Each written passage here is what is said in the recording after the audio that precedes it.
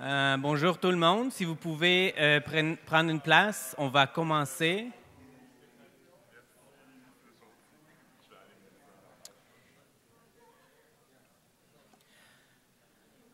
You're here for centering Indigenous, Black, and people of color as well as immigrant and refugee experiences. La séance va être autant en anglais et en français. If you need simultaneous interpretation, you could go grab some of the devices outside to the right. Today we have with us 5 speakers for 4 presentations.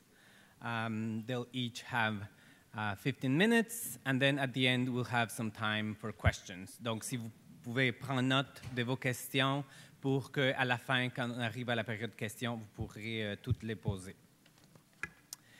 On vous rappelle aussi qu'il y a des principes communautaires que vous pouvez trouver sur le programme. My name is Roberto Ortiz Núñez. I'm very happy to moderate this session as well. I'll moderate the panel and the questions. On va aller jusqu'à 12h45.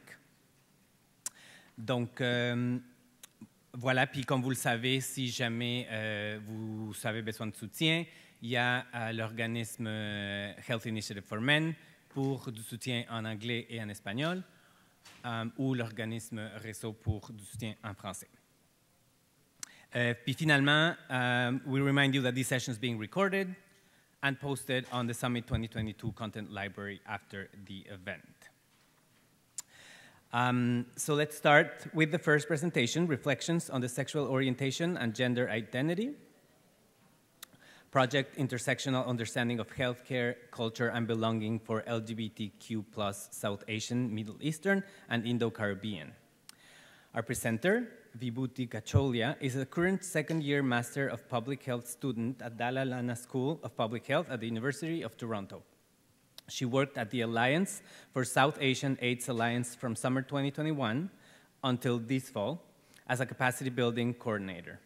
She currently works at the Factor Inventage Faculty of Social Work as a research assistant and assistant policy analyst at the Public Health Agency of Canada.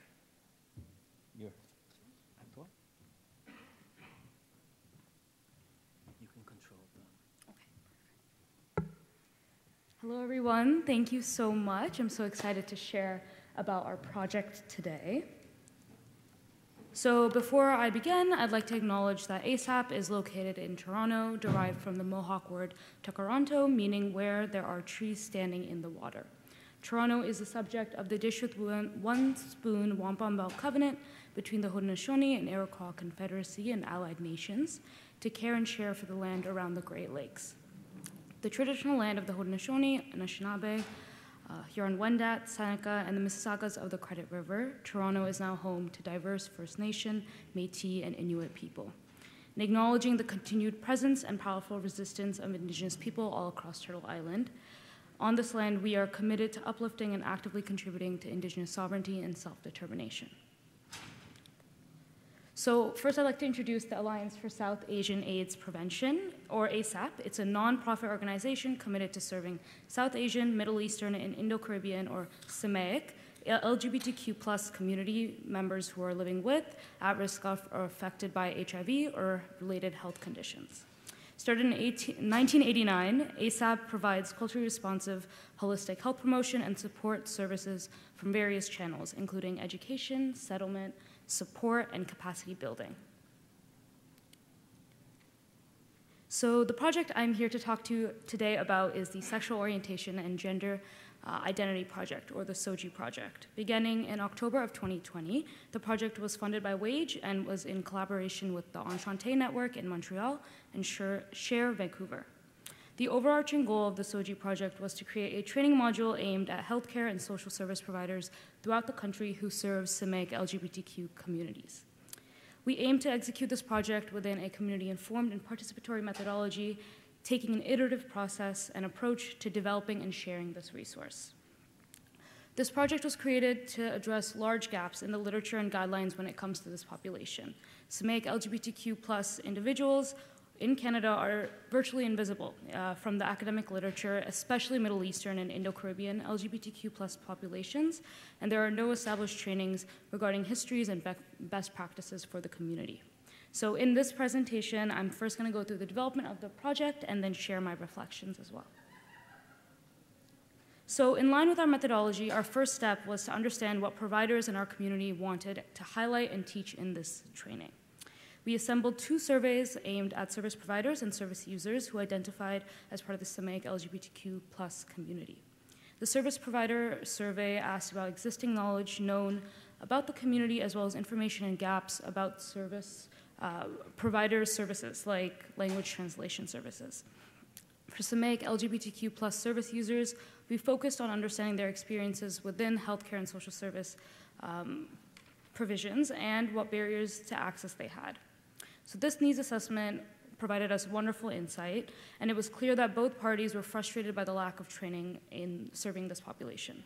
So we advertised the service user surveys in 5 different languages, you can see them here, and the service provider surveys in English and French. After running the survey for around 3 months, we got 75 diverse voices for each survey that informed our training development and goals. Throughout the project, we had meetings each month with our project advisory committee, which was a group of 8 fantastic community members from Vancouver, Toronto, Ottawa, and Montreal in sectors including healthcare, academia, and LGBTQ+ community work. They also came from various cultural backgrounds and collectively spoke Tamil, Hindi, Farsi, Arabic, and and more. Each month, we would meet over Zoom to discuss the project at each step and even ran through preliminary trainings with them. They were paid $50 honoraria for each meeting for their time and expertise. So the training itself became a 6-part module that covered a large range of topics, including SAMEIC-specific information about rights and histories, to foundational knowledges around sexuality and gender, and finally actionable and discussion-based modules going through anti-oppression principles and take-home lessons. So while we covered traditional SOGI material like definitions of what sexuality and gender mean and pronouns, we also explored topics like kink, alternative family structures, and examples of LGBTQ SAMEIC folklore and media. So we developed these modules through extensive literature searches, input from the PAC, and our team's own lived experiences, not only on our capacity building team, but all the greater ASAP staff. So we included short video interviews from the ASAP staff members throughout the training to provide some real-life examples and facilitate some case study discussions as well. In December of 2021, we also gained a new member on our team based in Montreal who facilitated French versions of this training. So we had the exciting opportunity to condense our larger module down to 3 training modules in French aimed at Francophone providers.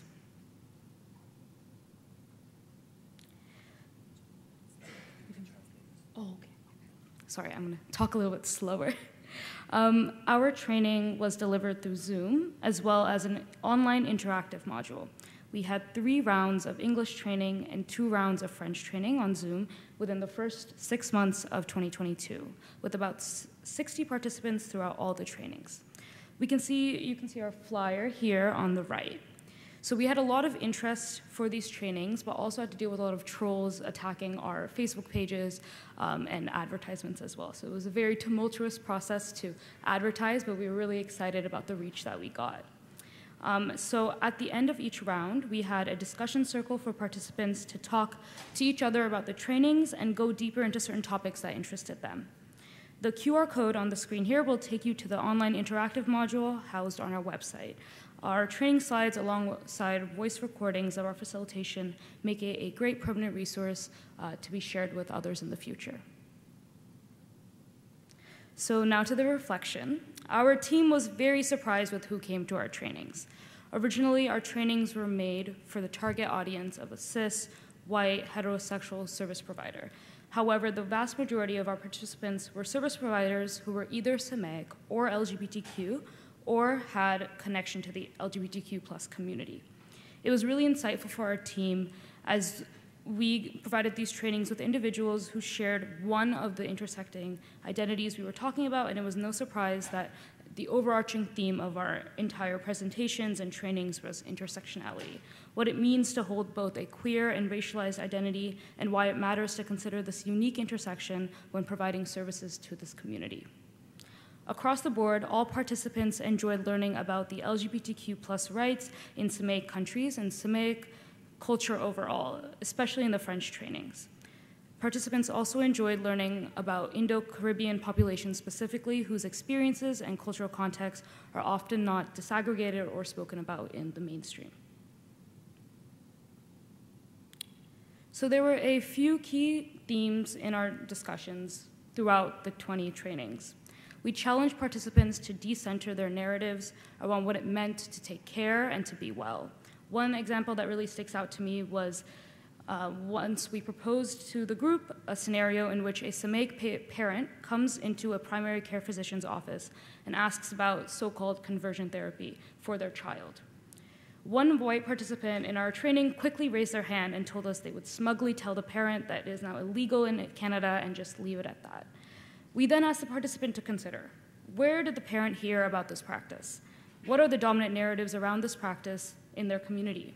And why would the parent even think about this option for their child? Would it be out of fear or ignorance or worry? With all these possibilities in mind, we asked participants to come to these conversations with curiosity and empathy. We stressed the importance and the responsibility of being the first point of contact for these individuals to have these difficult conversations and meeting participants and individuals where they are, so to ensure no harm on the LGBTQ+ people in their lives. Another participant, in response to the suggestion, also said that the worst case response to the suggestion would be the parent ultimately shutting down and finding someone else who maybe had differing values that affirmed what they were thinking and ultimately cause harm. So it's really important to come with an open mind, and even though we know in our community that things are wrong and they historically have been so harmful to our community, people are on different paths of their journey to acceptance and to education. So we also took the time to explain historical and ongoing context for SAMEIC LGBTQ+ people in their home countries, as these understandings could be key in building a foundation for interpersonal relationships between service providers and users. For example, an individual coming from a country where homosexuality is criminalized may have a difficult time disclosing behaviors, asking for clarification about their health and care, or just postponing care altogether. Another conversation that came up in every round of training was a fear of getting things wrong, like pronouns and chosen names. Many of our SAMEIC participants felt a pressure to be perfect and in turn shied away from these conversations instead. We spoke through these anxieties with participants and stressed the pursuit of doing better each time instead of perfection. We talked about how to give a good apology, using one of my favorite resources, Mia Mingus's How to Give a Good Apology. I would highly recommend looking that up. The importance of being open to feedback and criticism and not centering themselves in these conversations, not to take things personally, and decentering their comfort. One of the most exciting parts of the training were the spectrum of service providers who were present. We had translators, professors, community organizers, government employees, caseworkers, and more, all across Canada. This led us to have truly robust conversations about how topics of these trainings could be applied across various health and social service sectors and from province to province. Overall, the SOGI project was an immense learning experience, and our team felt so privileged to share our experiences, our cultures, and our struggles with our participants. It also felt like we were making space for queer SAMEIC people in 2S LGBTQI+ discourses in Canada. It's no surprise that SAMEIC communities, so South Asian, Middle Eastern, and Indo-Caribbean communities, are the largest visible minority in Canada, making 1/4 of the visible minorities in the country. So the SOGI project gave us an opportunity to declare that we're here and we're queer. So that's it, you know? And so while the SOGI project has formally come to an end, ASAP is, with the support of WAGE, is now taking on early steps in implementing the Identity, Diversity, Equity, and Accessibility, or IDEA project.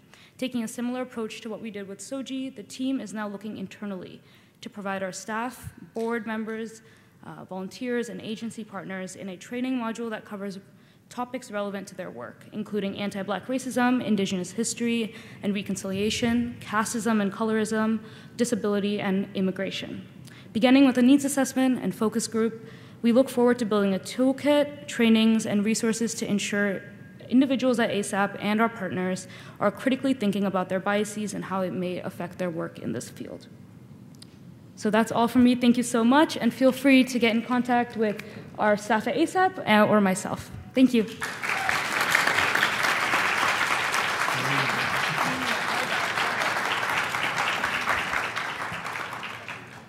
Thank you so much, Vibhuti. We're going to move to the next one.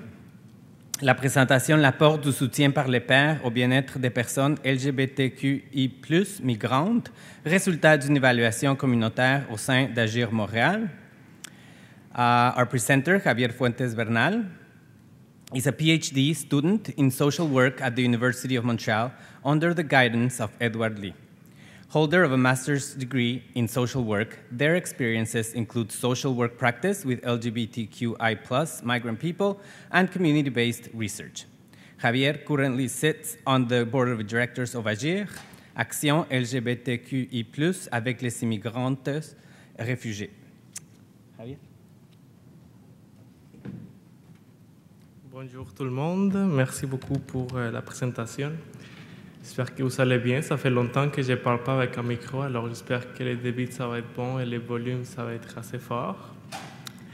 Alors aujourd'hui, je vais vous présenter les résultats de mon mémoire de maîtrise qui s'inscrit dans une recherche communautaire plus large qui a été menée en partenariat avec AGIR Montréal, qui a mobilisé les approches de recherche communautaire et qui a porté sur l'apport du soutien par les pairs au bien-être des personnes LGBTQ+ migrantes. AGIR Montréal, c'est un organisme que je vais présenter à la prochaine diapositive qui est basé à Montréal. Alors, les personnes LGBTQ+ migrantes portent plusieurs identités marginalisées. Et par ces faits, nos communautés sont souvent exposées à plusieurs types de violences, plusieurs types d'oppression, que ce soit dans les pays d'origine, que ce soit dans les pays de transit ou dans les pays d'accueil. Au Canada, bien que la reconnaissance... Oh, sorry. Je suis en train d'avancer le diapo. Ici. OK.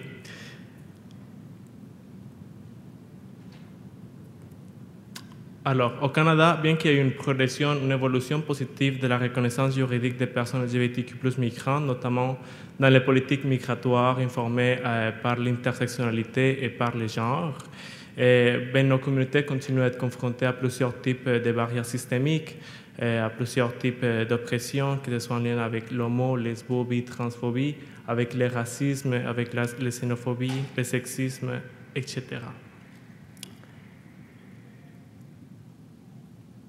Voici un diagramme en fait qui explique bien comment ce processus d'oppression sociétale peut s'intérioriser et en fait accroître les stigmas des personnes LGBTQ+ migrantes. Alors, on peut voir comment des facteurs socioculturels comme le racisme, comme la discrimination, la pauvreté, l'homo, lesbophobie, transphobie, ça va avoir un impact sur le plan psychosocial, avec, par exemple, de l'isolement social, avec une difficulté aussi à s'identifier comme personnes qui appartiennent aux populations LGBTQ+, par exemple. Et tout ça, c'est aussi inscrit dans quelque chose c'est un modèle, en fait, qui s'appelle le stress minoritaire, et qui a été développé par Ian Meyer dans les années 90, et qui montre, en fait, comment, pour les populations, les minorités sexuelles et de genre, cette oppression sociale va finalement s'intérioriser et va créer un stigma envers soi-même, un stigma envers l'identité qu'elle porte, et aussi une difficulté à pouvoir s'associer avec des autres personnes ou organismes ou initiatives LGBTQ+. Alors, il va y avoir un rejet, un sentiment de culpabilité, de honte, et que finalement, ça va avoir un impact sur les aspects psychologiques avec des taux plus élevés d'anxiété, de dépression, de situations suicidaires qui sont beaucoup plus importants chez les personnes demandeuses d'asile et réfugiés LGBTQ+. Alors, pour vous présenter le soutien par le pair, en fait, le soutien par le pair, c'est un type de soutien qui est basé sur le savoir expérientiel et qui va être plus en fait informé par la trajectoire individuelle et personnelle des personnes plutôt que par des formations académiques ou professionnelles. Alors, ces personnes, bien qu'elles n'ont pas reçu une formation académique ou professionnelle, elles peuvent fournir du soutien auprès des autres personnes qui traversent des situations similaires et difficiles. Ce type de soutien est aussi un outil pour diminuer les inégalités sociales de santé et faciliter l'accès aux services. Et dans les dernières décennies, de plus en plus de recherches démontrent que c'est un type de soutien qui offre, en fait, qui va venir favoriser le bien-être et la santé mentale des personnes LGBTQ+ migrantes dans les contextes nord-américains et canadiens. Et alors, dans le soutien par le pair, on peut pas seulement, il faut le voir comme un soutien qui va être pratique, si on veut, en termes de navigation sociale, en termes d'accès aux soins de santé, comment pouvoir transiter un parcours, un processus qui est extrêmement compliqué, comme c'est le processus d'immigration, par exemple, et aussi le processus d'affirmation de santé minoritaire en termes de sexe et de genre. Mais il y a aussi tout un volet affectif, émotionnel, où il y a un accompagnement où les personnes vont pouvoir se reconnaître chez l'autre. Alors, cette reconnaissance de l'autre, cet effet miroir, ça va venir en fait apporter beaucoup pour réduire le stigma qu'on vient de parler dans la dernière diapositive. Alors, pour les objectifs de la recherche, rapidement, c'était d'évaluer le soutien par le pair au sein d'AGIR et de formuler des pistes d'action. La recherche a été menée par le professeur Edward Lee, qui se trouve dans la salle, merci Ed, et c'était mené à l'Université de Montréal, à l'École de travail social. Et alors, je vais parler... désolé, je suis en train de mêler mes affaires. et alors, ça, ce sont les objectifs. Et en fait, je vais parler d'AGIR. AGIR, c'est un organisme par et pour les personnes LGBTQ+ migrantes qui travaille principalement avec des membres bénévoles et qui fournissent des services notamment pour les personnes LGBTQ+, réfugiés et demandeuses d'asile à Montréal. Alors, mon rôle au sein du projet de recherche plus large, c'était de faire la coordination du projet. Et finalement, avec la permission d'AGIR, j'ai décidé que ce soit mon projet de maîtrise en travail social. Et par la suite, après avoir culminé le processus, j'ai décidé aussi de m'impliquer au sein d'AGIR comme membre du conseil d'administration. Alors, pour parler un peu de notre méthodologie, nous avons mobilisé des approches d'évaluation émancipatrices qui tiennent compte du processus d'évaluation comme un outil d'empowerment. Alors, on ne va pas seulement se fier aux résultats de ce processus, mais aussi à comment on mène le processus, et qui s'inspire d'Agne et Rhys, ce sont des auteurs qui en parlent, mais ce processus s'inspire aussi des approches de Paulo Freire en termes d'éducation populaire, des approches anti-oppressives, et qui en fait va venir comme mettre le focus sur l'importance que les personnes directement concernées soient impliquées dans l'ensemble du processus, et même dès la conception jusqu'à aussi la production du savoir, et avoir cette reconnaissance dans cet espace. Alors, nous avons mobilisé aussi un comité consultatif avec AGIR, composé par 3 membres du conseil d'administration, qui en fait sont venus vraiment orienter la démarche en termes d'avoir plus de connaissances des réalités du terrain. Puis nous avions aussi un rôle avec du fait d'avoir un peu plus de distance du terrain, de venir fournir les retombées que ce soutien-là a pu avoir auprès des usagers, des retombées positives comme des limites. Puis c'était un processus qui a été aussi très important à tenir en compte en fait les capacités des membres d'AGIR, parce que quand on parle de faire de la recherche communautaire, ben, il y a beaucoup de processus aussi où les organismes sont en état de survie, par exemple, surtout les petits organismes par et pour. Alors, de tenir en compte de ces capacités d'avoir beaucoup de flexibilité par rapport aux rencontres, c'était crucial. Et finalement, c'était en fait à AGIR de décider qu'est-ce qu'ils allaient faire avec les résultats de notre recherche. Et finalement, d'un côté plus personnel, j'ai décidé de m'impliquer au sein d'AGIR pour continuer mon alliance et ma contribution avec eux. Alors, quelques données collectées. Nous avons fait 14 entretiens qualitatifs en français, en anglais et en espagnol auprès des usagers, des pères aidants, des employés, qu'à l'époque, il y avait 2 employés, et des anciens membres du conseil d'administration. Je vais passer rapidement pour aller au cœur de cette présentation, qui c'est les retombées. Alors, sur le plan de la santé mentale, nous avons constaté parmi la plupart des participants une amélioration du sentiment d'appartenance, d'empowerment et de réduction de l'isolement. Il y avait aussi, sur le plan de la navigation sociale, une amélioration des compétences, notamment pour les pères aidants, en termes d'avoir, par exemple, une expérience canadienne qui pouvait les aider à mieux naviguer les processus, les marchés d'emploi, et aussi une meilleure navigation pour les usagers du processus d'immigration et de l'accès aux services sociaux et de santé. Et par rapport aux liens sociaux, plusieurs participants ont mentionné le fait d'avoir créé des amitiés profondes et même d'une famille choisie, et le fait de défendre ses droits et s'inscrire dans un processus plus large, ça les aidait à... ils l'ont identifié en fait comme un levier de bien-être individuel, mais aussi collectif.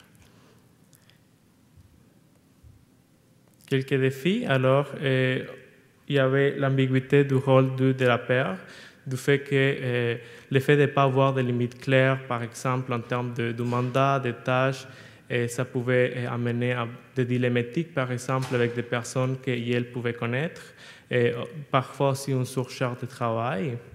Et ça pouvait finalement mener à des expériences de burn-out qu'on a constatées parmi quelques participantes.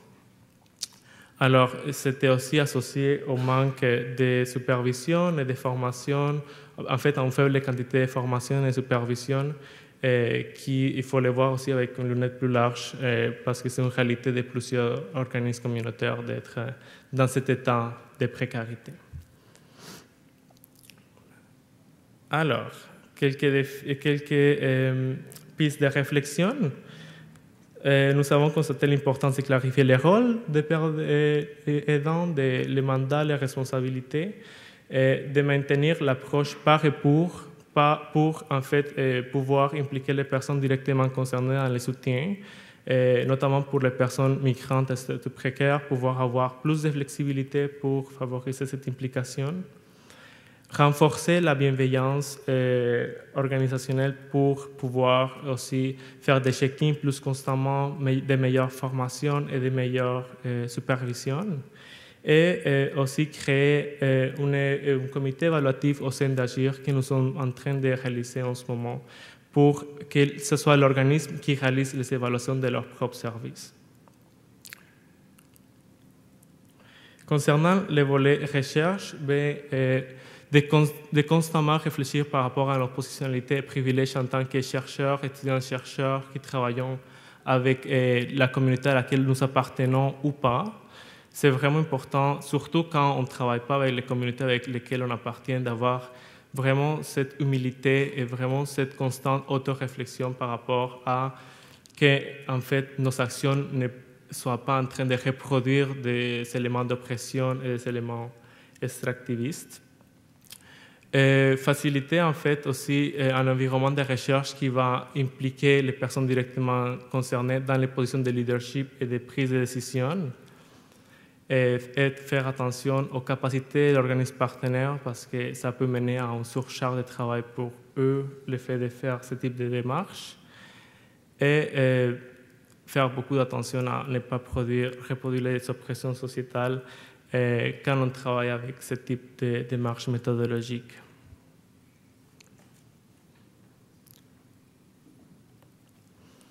Et finalement, ça c'est un extrait d'un verbatim que j'ai trouvé particulièrement riche. Je pense qu'on ne le voit pas au complet. Alors je vais le lire. Le soutien par les pairs, je le soutiens toujours. Ça fait partie du self-care. Donc, c'est aussi un acte de résistance parce que ces activités, pour moi, sont un acte de résistance. Tout comme s'entourer et regarder, comme regarder un film. Et après, il y a une discussion.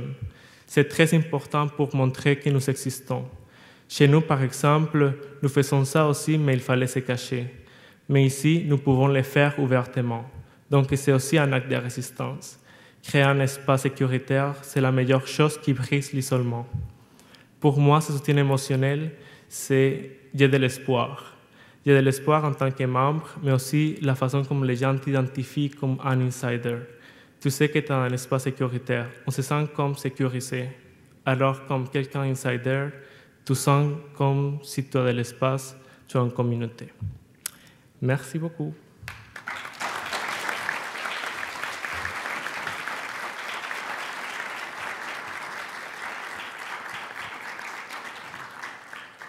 Muchas gracias, Javier. On passe à notre prochaine présentation avec Steve Bastien de REZO, Jura Queer and Black, How Sexual Racism is Affecting Our Communities. Steve est responsable du programme Communaute au sein de l'organisme communautaire REZO. La santé et le mieux-être des hommes gays ou bisexuels, cis et trans sont au cœur de la mission de cet organisme montréalais actif depuis 1991. Communaute offre des services de soutien aux hommes noirs issus de la diversité sexuelle et de genre pour favoriser leur santé sexuelle, physique, mentale et sociale. Steve œuvre dans les domaines de l'intervention sociale et communautaire depuis plus de 20 ans. Steve.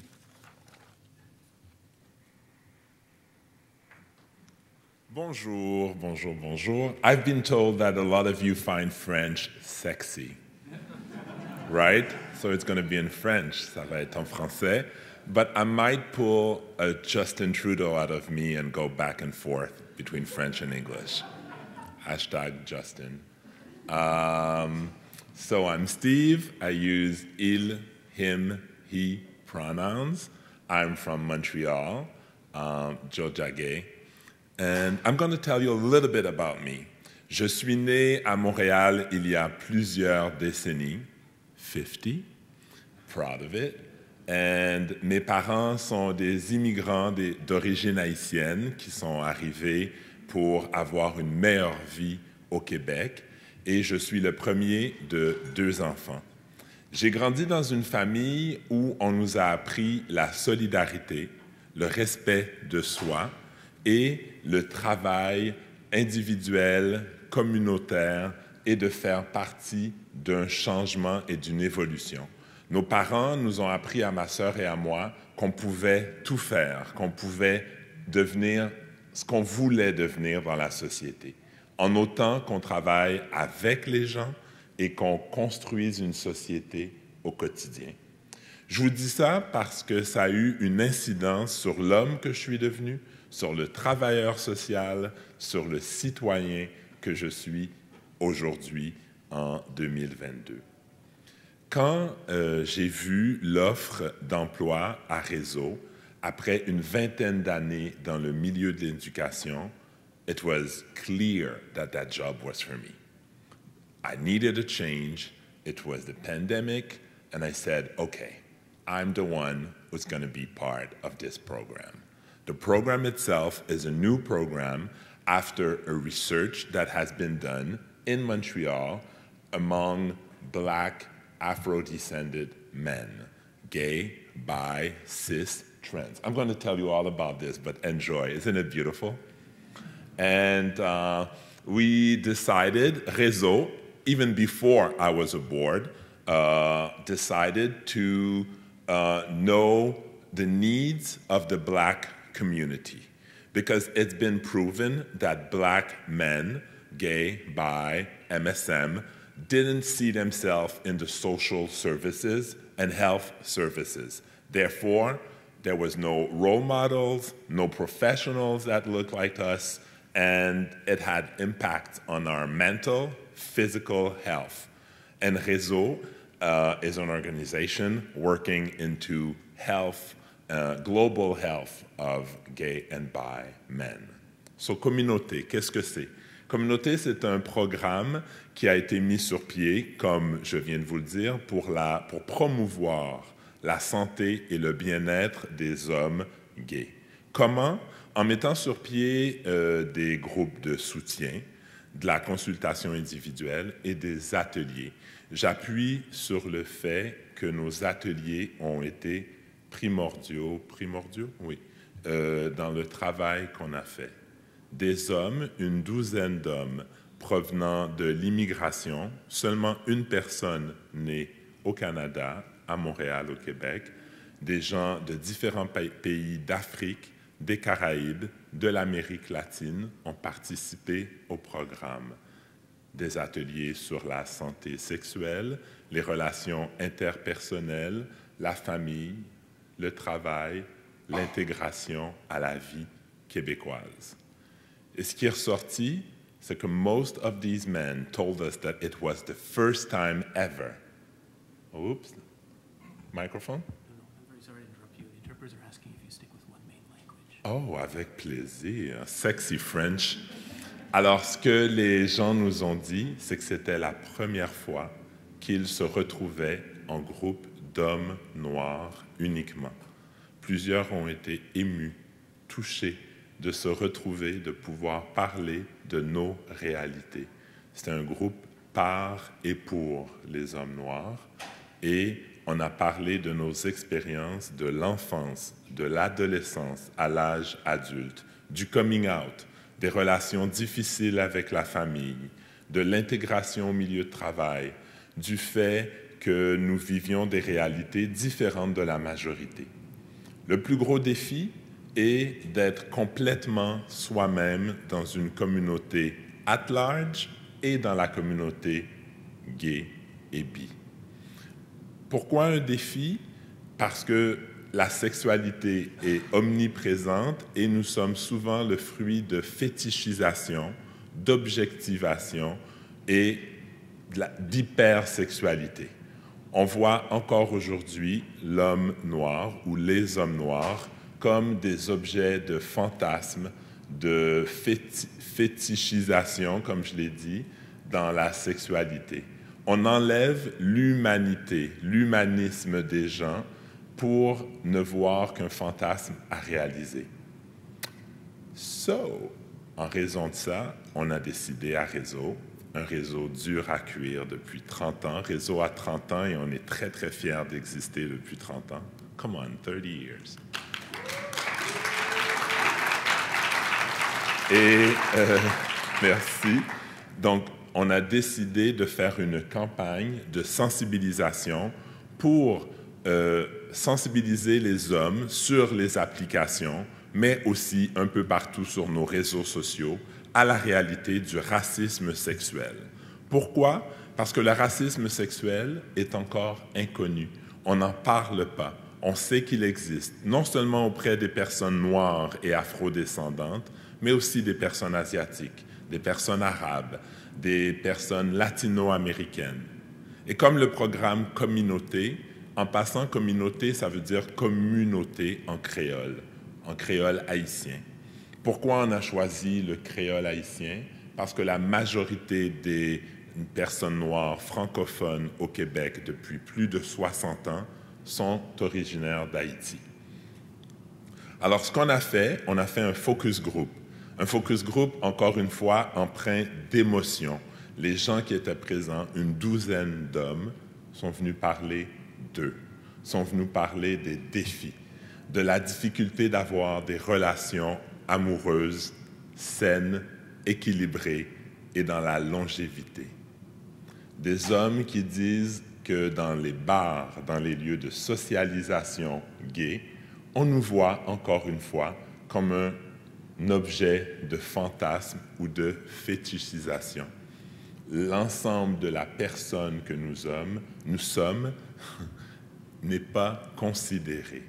Alors les hommes, tout ça a un impact sur l'estime de soi, la confiance en soi, la santé mentale, beaucoup d'anxiété, beaucoup de dépression, la consommation de substances psychoactives, d'alcool, de drogue et malheureusement des comportements sexuels plus à risque. Ce qu'on veut dire par ça, c'est que Quand tu trouves difficilement des hommes intéressés à l'intégrité, à l'ensemble de la personne que tu es, ben, tu vas là où la sexualité t'est offerte. Dans des saunas, dans des autos, dans des parcs, et tu acceptes plus facilement de ne pas te protéger. Tu acceptes la sexualité qui t'est offerte tout de suite, sans prendre part, sans tenir compte de tes limites, de tes choix, de prendre la PrEP, d'utiliser le condom, on se dit, mais j'ai de la sexualité, let's go. Et ce qui est prouvé, en Amérique du Nord, Canada inclus, le taux de prévalence du VIH-Sida est plus élevé chez les hommes noirs et afro-descendants. L'homophobie intériorisée, le racisme dans la société et l'absence de relations amoureuses ou de partenaires sexuels choisis fait en sorte que le taux d'incidence du sida est encore malheureusement plus élevé. Et ce que ça fait, c'est qu'on a l'impression, beaucoup d'hommes nous ont dit pendant le groupe de discussion, qu'ils ne font pas partie d'une communauté à laquelle nous avons besoin de participer. Être noir et gay au Canada, c'est encore un défi, une bataille de tous les jours. On vit de la discrimination et de la discrimination au sein de nos propres communautés, parce qu'on ne peut pas être noir et gay dans plusieurs communautés, ça ne se fait pas. Alors, la campagne de sensibilisation, on a choisi 4 images, majoritairement des hommes ou des personnes noires et aussi une personne asiatique. Je vous traduis un peu les concepts. Le concept était de partir d'un préjugé lié à la sexualité et de le comparer à un préjugé qu'on retrouve dans la société en général. Alors, t'es noir, tu dois avoir une grosse graine. Est-ce que les traducteurs vont traduire ça? J'imagine que oui. C'est comme dire tu n'agis pas comme une personne noire. On entend souvent cette phrase-là, tu n'agis pas comme une personne noire. Comment agit une personne noire? Est-ce qu'il y a une façon propre à l'agir, aux actions d'une personne noire? Être réduit à un sexe, c'est enlever, encore une fois, notre humanité. C'est enlever l'ensemble des émotions, des sentiments, de la personnalité, de ce que nous avons comme à apporter dans des relations sociales. Personne asiatique, c'est la même chose. Quand on pense que les hommes asiatiques ne sont que des bottoms, on enlève l'ensemble des comportements sexuels, des relations amoureuses, des sentiments, la tendresse, l'érotisme des gens. Quand, encore une fois, on croit à la puissance, très souvent, on associe l'homme noir à la puissance sexuelle, comme si on ne pouvait pas, nous aussi, être des gens qui avons besoin de tendresse, qui avons besoin de câlins, qui avons besoin de vivre une panoplie de comportements sexuels. Comme s'il fallait absolument être la personne qui domine, qui est forte, qui n'a pas besoin de l'ensemble des comportements sexuels qu'on peut avoir dans une société. Encore une fois, l'estime de soi, la confiance en soi, le bien-être, la santé mentale et sexuelle sont affectés. Ces affiches ont été dans les médias sociaux, bien sûr, mais aussi sur Grindr, Scruff, pour que les gens voient ce qui se passe, entendent ce qui se passe. Et le but, c'est de susciter une conversation, qu'on commence à en parler. Arrêtons de faire semblant que le racisme sexuel n'existe pas dans notre communauté. Pas dans un but de culpabiliser les gens, dans un but de faire en sorte qu'il y ait une communication, des conversations et qu'on trouve des solutions. Quelles sont-elles les solutions? C'est d'être des alliés. On est des queers. On est nous-mêmes sujets à l'homophobie. On est nous-mêmes à la transphobie, au rejet, parce que l'isolement est un des impacts du racisme sexuel. Faire partie d'une communauté minoritaire, c'est bon pour la santé. C'est bon pour notre bien-être. Donc, ensemble, comme des gens qui sommes souvent rejetés essayons de se soutenir. Quand vous entendez des commentaires racistes, des commentaires, des préjugés sur les personnes noires, arabes, asiatiques, latino-américaines, il faut réagir. Il faut dire qu'on n'accepte pas ça aujourd'hui en 2022 au Canada. Parce qu'ensemble, on peut faire partie de la solution. Ça a l'air de message politique, mais ce n'est pas un message politique, c'est un message social. C'est ensemble qu'on peut faire partie du changement ou des changements. Il me reste 1 minute. Alors, je vais conclure en disant simplement que faire semblant que le racisme n'existe pas, ça fait partie de la problématique.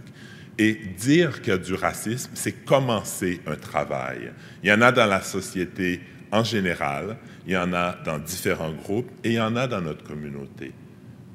Donc, il faut pouvoir en parler au quotidien et faire en sorte que la santé mentale et le bien-être des hommes afrodescendants et des autres communautés culturelles soient au cœur de nos préoccupations communautaires, psychosociales, gouvernementales, politiques. Et je souhaite que chacune et chacun de nous tous, nous mettions la main à la pâte. Et c'est ce que REZO fait. REZO innove en mettant un programme comme ça de l'avant et on souhaite qu'il y ait des bébés, que d'autres organismes à travers le Canada, de Saskatoon à Halifax, en passant par Kamloops, en passant par d'autres provinces, que partout on travaille ensemble pour les BIPOC et que partout ensemble on fasse partie de la solution. C'est ce que REZO fait et c'est beau de voir à quel point les gens se lèvent et sont contents d'être complètement eux-mêmes. Les hommes que nous avons rejoints sont partis des groupes de discussion en marchant la tête haute et en se disant qu'ils avaient leur place, qu'ils ont leur place dans la société. C'était très, très, très émouvant. Alors, je vous remercie de votre écoute et puis je vous souhaite de faire partie de la solution dès aujourd'hui et d'avoir du plaisir à le faire parce que ça goûte bon la différence. #diversité. Merci.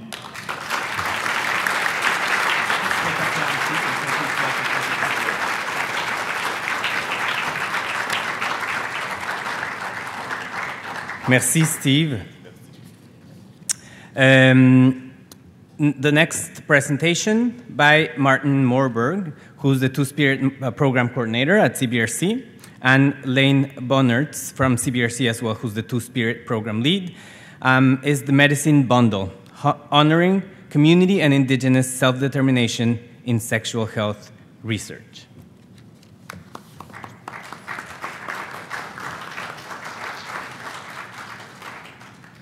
Hello. Good afternoon. My name is Martin Morberg. I identify as Northern Shoshone and Tlingit, and the land that I belong to is located in the central of Yukon Territory. So, would you like to introduce yourself? Yeah. Oh, yeah. Oki, itamix kanatuni. Hi, good morning, everyone. My name is Lane Bonertz, and I am Blackfoot, British, and German. I'm a Piikani Nation member, which is where my mom was born and raised, and I grew up in that region as well, in the next town over. I currently reside in Montreal, or Jakshage, which is unceded Ganyangahaga territory. And I was getting ready this morning, and I was thinking about that idea of honoring community and what that means. And then I realized that this is the first time I've been in a space talking about the medicine bundle where I wasn't in a room that was mostly Indigenous. So in honoring community, I really want to recognize all of the Two-Spirit voices that helped us realize this project and supported this project, and that are also in this room with us today. Masi Cho Lane. So what you could see on the screen here is an Indigenous and Two-Spirit approach to the HIV self-test kit. So the HIV self-test kit became available in Canada in 2020. And all sorts of promotions started to happen, and organizations started to partner, and access was being created to these HIV self-test kits. And so I was a part of some of that, and I started to go look for where Indigenous people were being reflected in some of that promotion that was happening. So sad to say, we weren't there. There was, I think, about 50 peer navigators hired clear across Turtle Island, what we call Canada. And out of those 50, there was 2 Two-Spirit people, 3? Yeah, and Not one, enough. And one Indigenous woman that was going to help promote these into our communities. So I went on one of the main websites that was promoting the HIV self-test kit, and I went looking for our representation. And what I found in the corner of one of the web pages was a little image of a dream catcher, something very similar that you would find in a dollar store. And that was our representation of Indigenous people being promoted the HIV self-test kit. So the Two-Spirit program was given 500 HIV self-test kits to disseminate throughout the province of BC. And when we received them, I said, I'm not going to promote this to our communities without their involvement, without being in conversation with them and hearing what it is that they need. And so with that being said, we started a consultation process where we began conversation with our Two-Spirit relatives throughout the province. And when I say relatives, I mean that we are in relation, and as Indigenous people, we understand our interconnectedness, that we're in relation to the land, to the water, to our medicines, and to each other, even though we are distinct groups of Indigenous people. So when we started conversation and doing these consultations with Two-Spirit folks from around BC, they started to identify some of the barriers that they were experiencing in regards to accessing adequate testing in rural and remote communities, and some of the needs that were identified as well. And so one of the biggest barriers that they were experiencing was cultural safety, and the lack of cultural safety in the medical services system. That being systemic racism, transphobia, homophobia, and also the intersections of some of the social determinants of health being experienced by these Two-Spirit people. Another thing that they were experiencing was the lack of confidentiality. So some of these people are living in communities of 300 to 400 people. And when you're going to a nurse and maybe a relative or somebody is working in that clinic, it's going to be known. And there has been disclosure that has happened like this in our communities, where people didn't have the safety of confidentiality. There was other barriers regarding financial barriers and distance. People had to travel into more established towns with better services, or that was more accessible for them than their own community. So these financial barriers and travel barriers were some of the needs that were identified. And so it was my job to go through those consultations and pull out what they were experiencing. And it's pretty heart-wrenching to see that they're living in the province of BC and they don't have access to an HIV test. So after the consultations were done, so we heard our community. We were in conversation with them and we heard what they said. And so it was our job to respond to them. And so in order to respond to them, in Western kind of structures, is the hierarchy. of, executive director, and then you have your directors of programs and managers, and then you have your coordinators, and, at the bottom of that hierarchy is the community. How am I supposed to know what a community needs if I'm not inviting them to the decision-making table, if I'm not in conversation with them, asking them what they need, and engaging with them from inception all the way to evaluation on how, we can best support them. So we established a Two-Spirit Guidance Committee that gave us direction and guidance on how to develop an Indigenous approach to the HIV self-test kit. And so they were engaged throughout the process. And what you see here on the screen is a medicine bundle.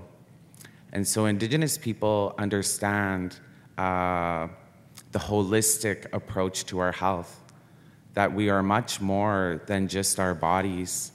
We have a need for sexual health, for mental health, for emotional health, and most importantly, in our ceremonies and in our medicines, a deep need for spiritual health. And so that's what you see here today.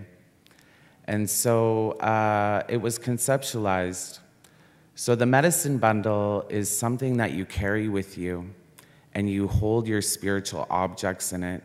And these are tools that we take into ceremony with us. And these are tools that help nurture, our spiritual aspect of our being. And so when we burn these medicines and we use them, it opens the doors for our ancestors to join us in accessing spiritual health. And so we understand and we acknowledge that these Western sexual health resources, such as the HIV self-test kit that you can see, there's a dry blood spot test, you see condoms, some lube, some access to online resources.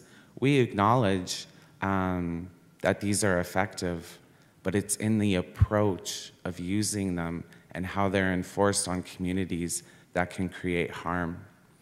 And so understanding that we have a deep spiritual need regarding our sexual health as well, we wanted to collaborate it with our own Indigenous medicines. And so you can see sage, sweetgrass, cedar, tobacco, bear grease, devil's club, just to name a few that are available. And so this was our Indigenous approach to responding to the needs of cultural safety and confidentiality. So that was the development of the medicine bundle.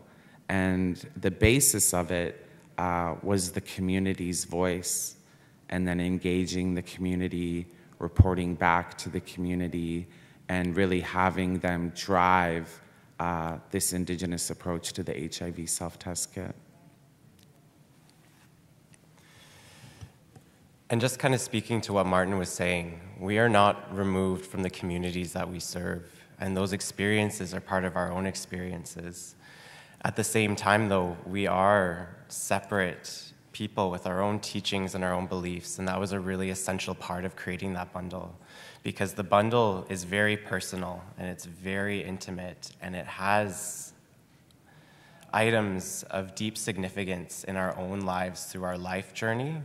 And with the medicine bundle, sexuality and sexual health is also one of those journeys. So it was really important for us to allow those accessing the bundle to have the choice to access the traditional medicines that speak to their own teachings, but also the sexual health resources that speak to their needs. So along with the INSTI HIV self-test kit, there were DBS kits to test for syphilis, hepatitis C, and HIV, as well as internal and external condoms and silicone-based lube. And a really fundamental part of that, honoring community, recognizing where we're connected, but also really acknowledging the differences, was an essential part of the community support component. We had the trusted messengers. The medicine bundle pilot was in the province of British Columbia across all of the health regions, and we had 8 Indigenous and Two-Spirit trusted messengers working in their own communities to have those conversations, use those existing connections and understanding the land that they live on and the land that they know to reach people in the most appropriate way with this message and this resource. And I really do have to give credit to those 8 messengers because they were essential in this work and this message. So I think a lot of it had to do with just giving you an example. If we're hiring these ambassadors or peer navigators or messengers in urban city centers, and then we're supporting someone from a very rural and remote community, we're going to have 2 very different experiences or perspectives in what it means to access adequate health care. And so it was really important that we engaged with these Indigenous people that were already living and existing and had strong relationships and networks in their own communities to be able to bring them to our planning tables, to be able to offer knowledge in a very reciprocal way and really build that relationship with them. And through that relationality, start exploring ways of how do we support our communities? How do we make this accessible? How can we best support you in your community with your experience, with your relationships, with your networks, to make this resource available to the Indigenous and Two-Spirit people within your community? So it was really important that they came to our planning tables, that they came to our decision-making tables. I'm an urban city dweller. I mean, I'm originally from the mountains in the Yukon, but I live in downtown Vancouver. So how do I know what's best for somebody, you know, living along Highway 16, living in Haida Gwaii, living out by Tofino? I don't. So it's so important. The way we work as Indigenous people is through relationships, that relationality and who you know. And I think one of the biggest things as well is it's a very colonial approach to come into our communities in a very deficit-based perspective of identifying what you think our problems are, and then bringing your colonial frameworks, you know, giving us an idea of what you think the solution is. And historically, if we look at that assimilation, we can see, and colonization, we could see how much harm that has created for us. So working with these trusted messengers and elders and the Two-Spirit Guidance Committee and the consultations, this was a collective effort. And through that collective effort, we were able to identify not resilience, we were able to identify the strength, the power, the wisdom, and, you know, our Indigenous resources, our ceremonies, our medicines, our elders, our knowledge keepers, to really be able to build off of that. This was a strengths-based approach. There was no deficit-based model here. And so we really wanted to build off that. And so there's a lot more initiatives coming up in the Two-Spirit program, and our pilot was very successful in the province of BC. It was a research project. We have gathered some really valuable information and have a better idea of where we need to focus a lot of our intention. And so we've partnered with a national organization. There was a partnership ceremony that took place just a couple of nights ago, and we're going to look at expanding the bundle nationally. We're going to start in the prairies, and we're going to try and get a national guidance committee and do consultations and be in conversation with Two-Spirit and Indigenous people throughout Turtle Island to have them really drive and steer this initiative of Indigenous approaches to health care. And as Martin was saying too, there was a research component to the medicine bundle. It was a short survey, and part of that was because we were tired of seeing Two-Spirit and Indigenous LGBTQ data being diluted into LGBTQ data without accounting for how those experiences are different, how those understandings of who we are different. research does provide its limitations. And when we were going out into community and hearing feedback from the trusted messengers and the people that we were meeting along the way, there was a tremendous desire for youth-centered two-spirit resources that we weren't able to provide with the pilot because of those limitations of research. So back in August 2022, the Public Health Agency of Canada announced that they'd be giving out hundreds of thousands of INSTI HIV self-tests to different organizations across the country in providing those resources in unique ways. And we'll be able to continue the medicine bundle without that research component in the province of British Columbia in the coming months to account and recognize that need for a resource that can be accessed by youth who need it. The other thing that we heard was that the organizations, the health centers that are working in their communities also wanted to have a role and be the ones actually providing these kits and having them on hand, these bundles to give directly to the people that they already know. The research limitations of the pilot did not allow us to do that. But with this extension happening in the province of British Columbia, we're able to provide these bundles directly to those providers and those familiar faces and those trusted caretakers in their own community. Yeah, just some self-determination. I just want to end with an acknowledgement. So there was many elders, many Indigenous elders, knowledge keepers, some of our aunties and cookums, our relatives, other two-spirit people, community members that we were in conversation with, that we gathered with, that we've shared with, that a very reciprocal relationship of knowledge exchange, Indigenous women, Indigenous trans and queer folks, that really helped in the development of this initiative. I also want to recognize the CBRC research team. They were instrumental in some of the work that needed to be done, and they showed allyship. They supported us as we took the lead in doing this work in our own communities. So I just wanted to raise my hands in a good way to everyone that has contributed to this initiative. Very much a collective. Would have never been able to do it without our community. And so it's the opposite of hierarchy. We flipped it right upside down and realized that the hierarchies don't work for us. We need to listen. We need to really listen and observe when our communities speak and when they gather and identify what it is they need and how we can best support them as they lead projects like the Medicine Bundle. Masicho, thank you.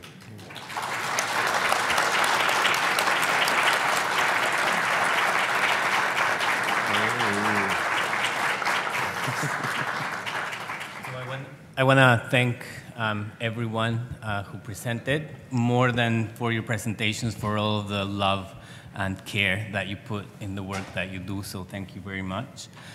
We have time for maybe 2 questions. So there's a mic over here, if you want to come up and ask your questions. Vous pouvez poser vos questions soit en anglais ou en français, ou en espagnol. Donc, j'invite les gens ici.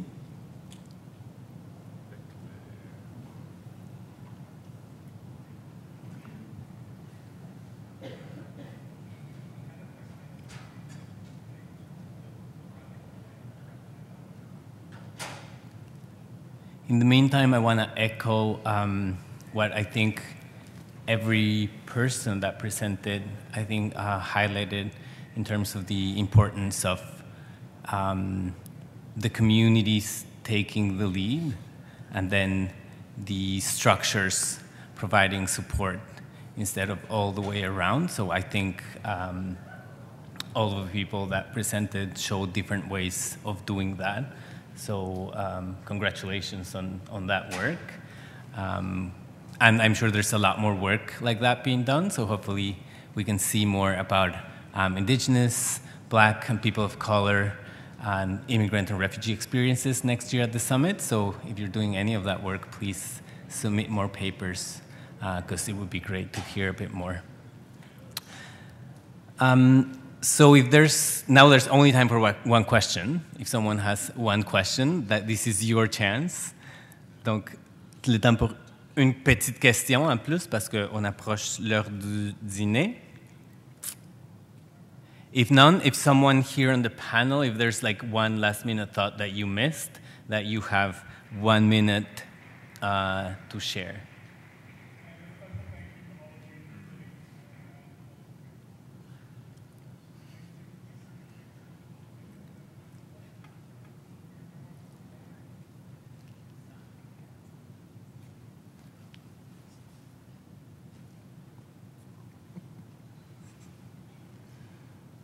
I'm thinking about Percy, how yesterday, about the silence. Yes? Is it okay if I jump to the microphone? Is that all right? Of course.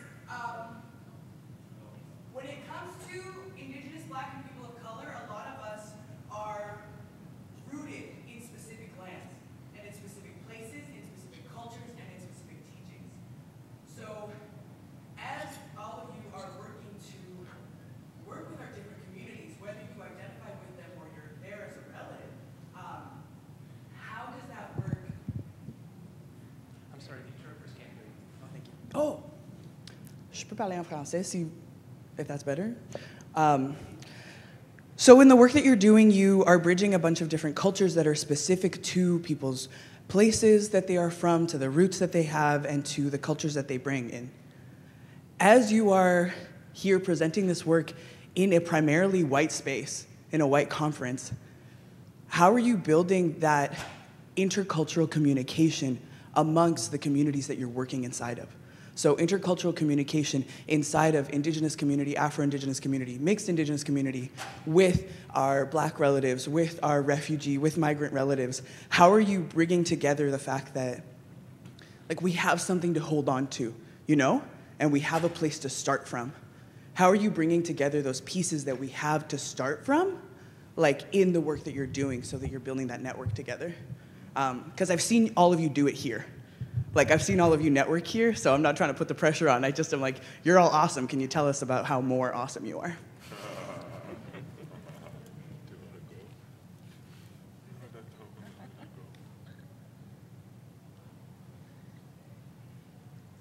Well, one thing that I want to say is just by existing and by being there, we're doing a difference. And by talking with you, by being there with you, because we live in a society that's pretty diverse. We work with non-BIPOC or Indigenous people, so therefore it's already happening, you know? Day to day, day by day, we are part of a society where we are minorities. So therefore, we are facing challenges, but we are also working with some people who are part of solutions and want change. I do not myself see non-Black people, non-BIPOC people as, how do you say, enemies. I see people like what you just said, what people I work with on a daily basis do. I think we are part of the solution together. And what I do, I make sure in the program Communauté that we go towards non-Black people because we work and live in a society that's not predominantly, thank you, Black. So we go and see non-Black friends, we go towards, because we have to be seen, heard, understood, listened to. So I believe that's one of the little things we do on a daily basis. I don't know. I think just riding your coattails, I think visibility and taking up space is so important, right? To what you're saying. When you go into queer spaces and you see people who don't look like you and you can think, oh, queer people come in all shapes and sizes and colors and things, and I think because of what we're shown in the media, the sort of dominant queer narratives that we're told, sometimes we forget that anyone can be queer in a sense, right? So it's good to take up space with yourself, with your community, and meet people who may not, be exposed to that. So. Thank you very much. Thank you, everyone. And the conference keeps going. It's lunch table, so that's an opportunity to keep exchanging and sharing and listening. Thank you. Thank you.